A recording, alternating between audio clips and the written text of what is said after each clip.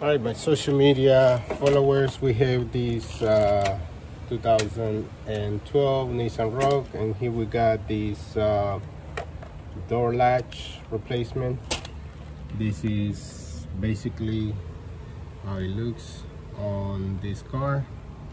This is the new one that we're installing because basically the old one is broken from many places, from here and some other places where it was broken as well.